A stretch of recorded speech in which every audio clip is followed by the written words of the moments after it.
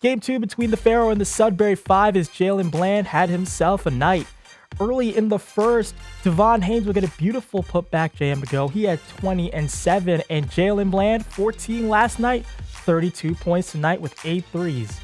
Now the 5 ran into some major turnover issues in the first, and in the first half, they had 12 turnovers, which led to 25 points as Suttles would put down that jam to end the first up 3. The second was very close as Carlton Bruntage would get this beautiful layup to go, as JD Miller would respond with a 3-pointer as he had 23. But in the fourth, Dwayne put the Pharaohs on notice, not hitting just 1, not 2 3-pointers in the same corner, but 3 big-time threes. This would power the Sudbury 5 to the finish line.